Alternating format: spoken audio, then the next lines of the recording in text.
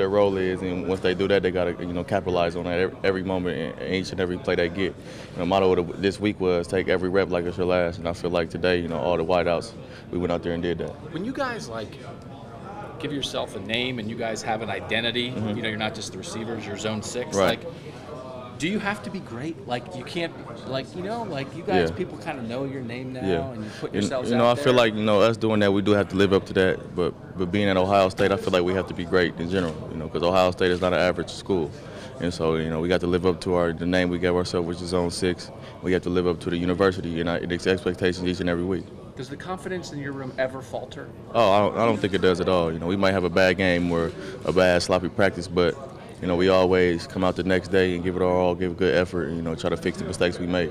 You guys, your touchdown, you look like you gave the guy a little bit of an outside move, and then you burned him down the middle. Yeah. Did you set that play up? It looked like maybe you brought a guy in motion and cleared a safety. Yeah, we have been, we have been bringing guys in motion all game. We felt that we had, if the safety set outside of me and we bring him in motion again, he had outside leverage that I could stick him and beat him, up the field.